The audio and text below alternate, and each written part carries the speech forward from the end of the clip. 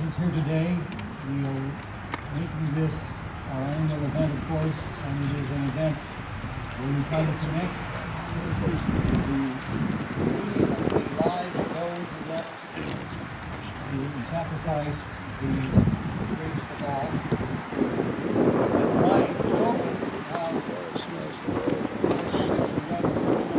their own were small. They asked me to make it with me Armistice Day, Declaration Day, Veterans Day, Memorial Day.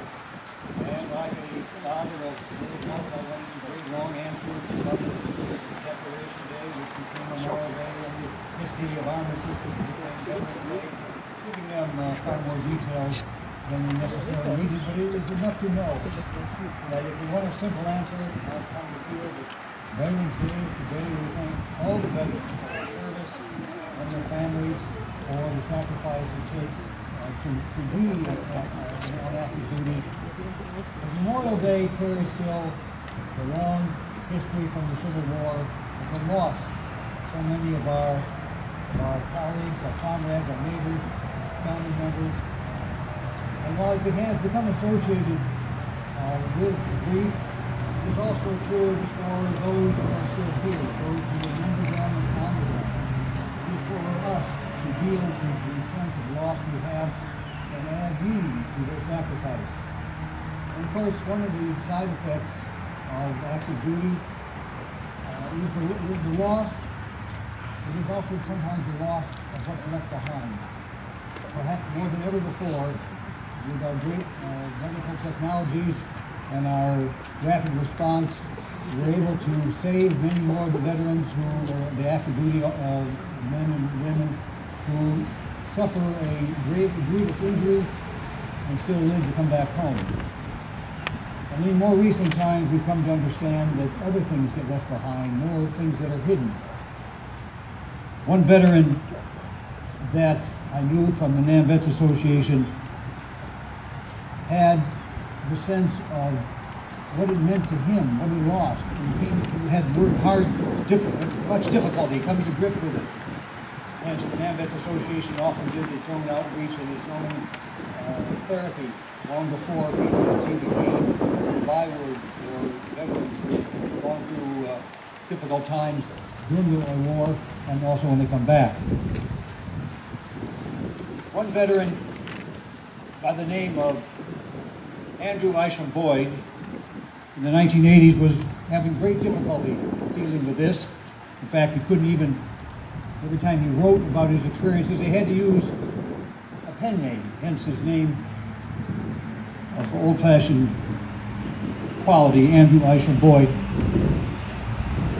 And in Veterans Day 1985, he presented to the community the following poem.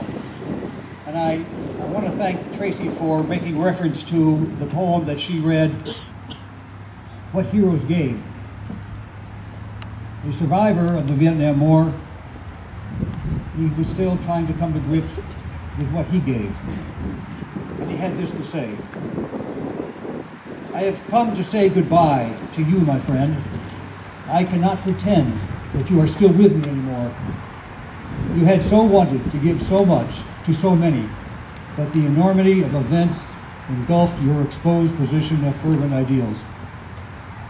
You went to a war with a noble and resolute assurance, but who you were never came back. I never had the chance to express goodbye, as you were so overwhelmed and forsaken. I have felt your infinite sadness. I've absorbed your consuming aloneness. I have felt your raging grief. I need to say goodbye to what was. I need to embrace what now must be. The moment has arrived for a joining of purpose and behavior. Your cares and your cries will not have been in vain. It is essential for me to summon this farewell. It really is time to take up witness to how you embrace life. Therefore, I claim your spirit to the winds and to the waters, to the endless blue of sky, and to the good green hills of earth. And yes, I commend it, renewed and most passionately for myself, for who I was, never came back. You gave me so much. Your yearning, my yearning, remains. grant me peace. So it is, I will not forget you, always.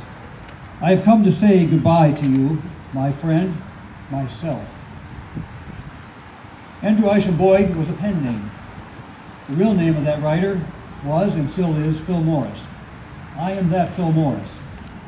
It has taken myself, in whatever guise that I use, a while to come to grips with the effects of the war that I participated in and volunteered for. And I appreciate so much those who have given their service, because I know they've given more than they can reveal. So it is today that I take up witness for the service of those who have not come back and for those who have not come back in the way we remember. And I join with you in taking up witness for what they gave and what they sacrificed for has been our freedom, our safety, our prosperity, and their love for those who they left behind. So I want to thank you for allowing me to connect with you, and I want to thank you for allowing me to connect with everybody in the community in my various ways. So I thank you again for this Memorial Day. Godspeed, and God bless all of us.